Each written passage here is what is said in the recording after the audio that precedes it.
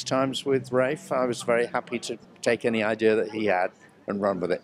Oh, that's lovely. Okay. And do you get any involvement with the casting at all? Yeah, a lot. Rafe, like all really good directors, is very collaborative, and he works with all the people that all the people that he appoints. He's happy to work alongside them, and he doesn't.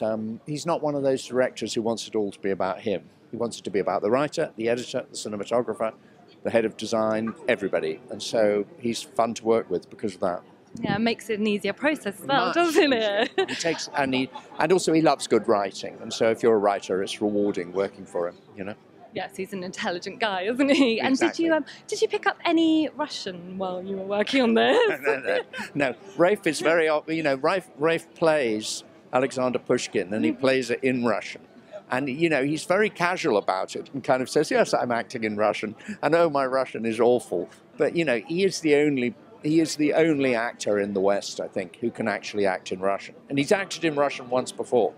And, it's just astonishing. It's a very difficult language. And he's playing a big part in this film in Russian. And so there's nobody else who can do that. And in Russia, they love him. Walking down the street with Rafe in Russia, he's mobbed because he's the only Western actor who's interested in Russia. Oh my gosh, yeah, that's a very interesting little snippet. I know. It's good. So it's lovely to meet you, and thank you very much. Enjoy your evening.